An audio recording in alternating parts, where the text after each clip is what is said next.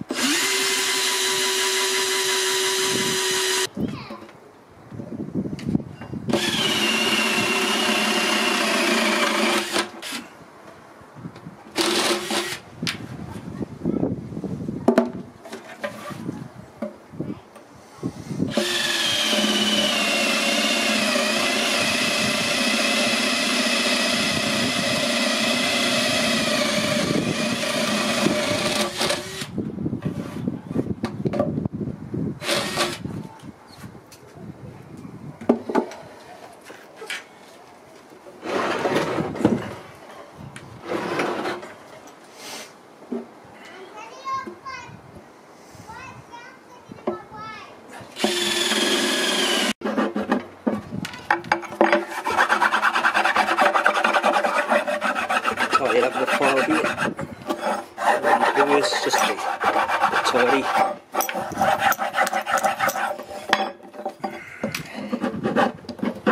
You wouldn't really need to do this, still doing it.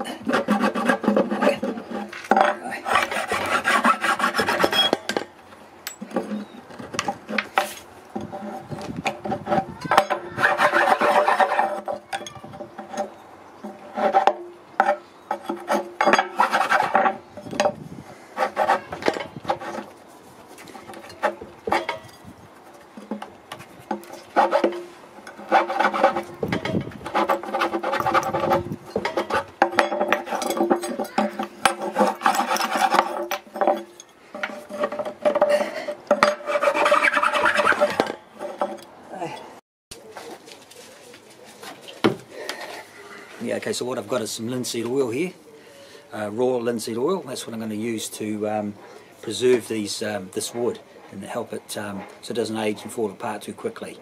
So I'm going to use a brush to brush it in, and or you could use a rag. I'll see how this goes. So I'll start on the inside and we'll see what happens. A bit in there.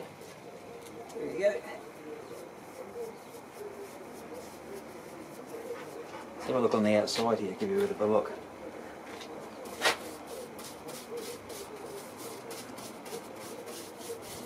That'll absorb that in. The other thing that when I researched it, I found out about is when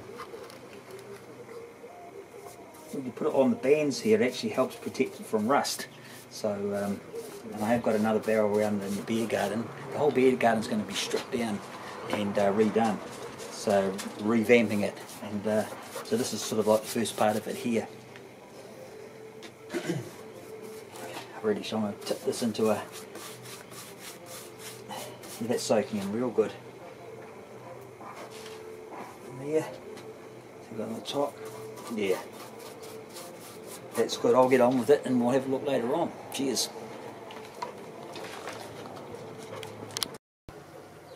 Yeah, there's half of it. You can see half of it there I've done. And half there, it's going in really good. It's coming up really nice. You can see the red from the wine. So I'll, yeah. There's coming up good.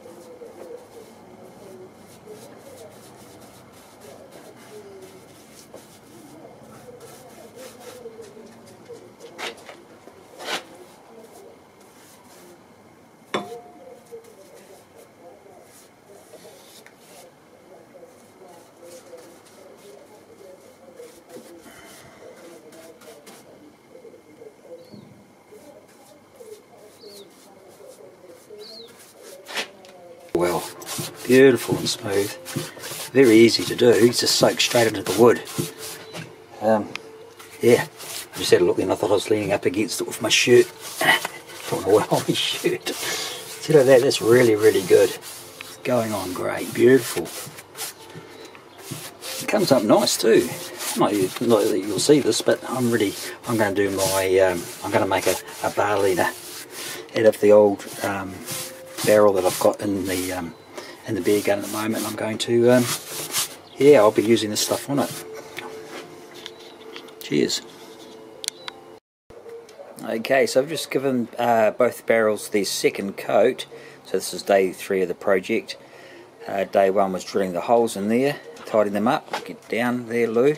And day 2 was putting the first coat of the linseed oil on, and so now I'm on day 3, put the second coat on. And a couple of things I just want to mention. If you have a look in here,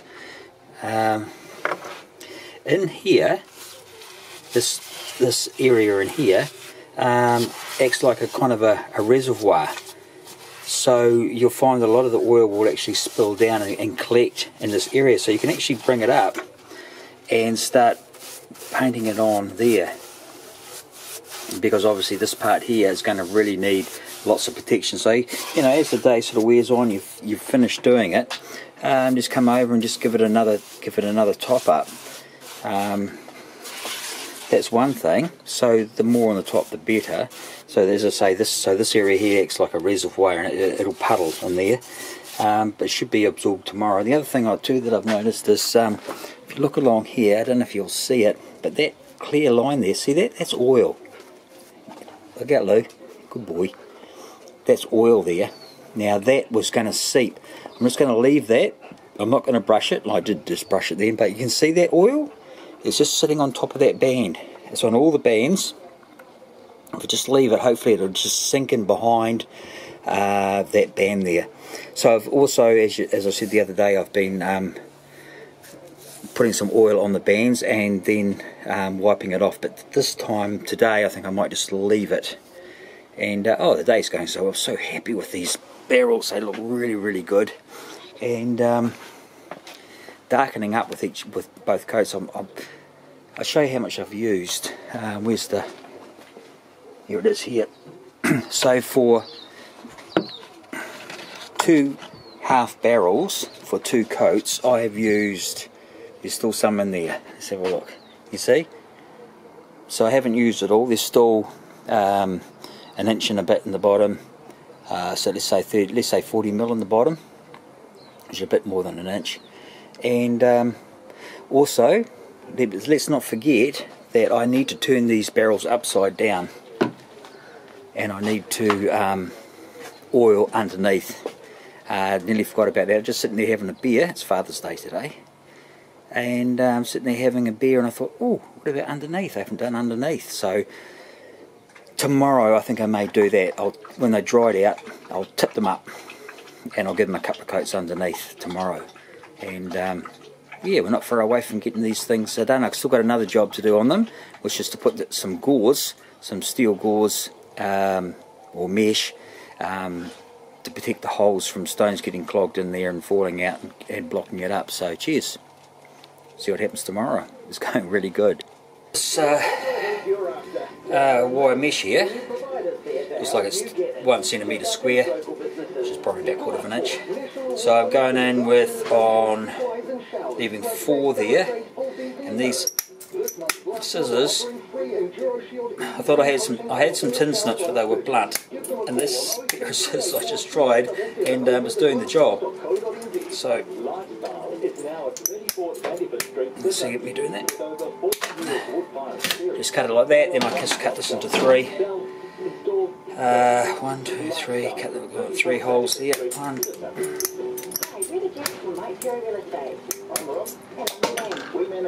And this one here.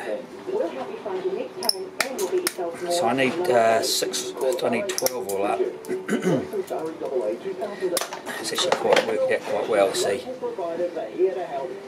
So they're going to go over the holes with a stapler, and I cannot find my stapler. 1, 2, 3, 4, 5,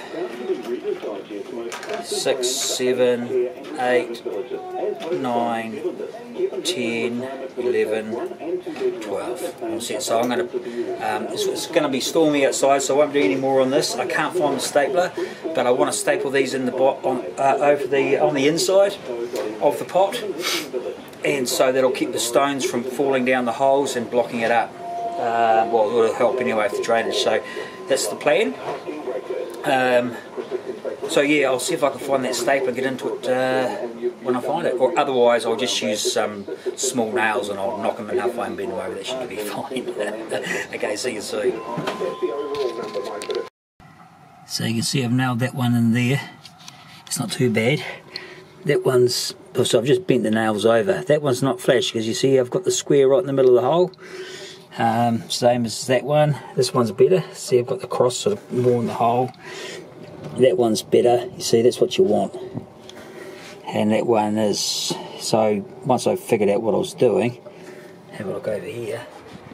This one here, so I've got the cross, just 2 nails bent over is holding it down. I couldn't find my stapler. See that? That's holding it solid enough. You can see here I've put one in that corner and one in this corner, sort of tight, and nailed them over, and that's not moving. Same as this one here. See, I've got the nails in each corner and bent over outwards, and that's the same. It's not moving at all. So they're all good. So that's what I've done. I've nailed them in, and that's it for the day for me. So tomorrow, depends on what the weather's like. Supposed to be crap.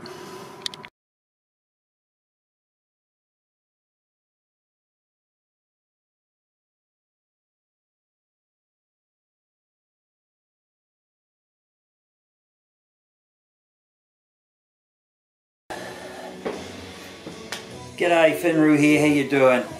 Cheers, I'm just having a wee dram today. Just a little, what have we got here? A little blended malt, blended whiskey by the name of Jewis. Very nice, cheers.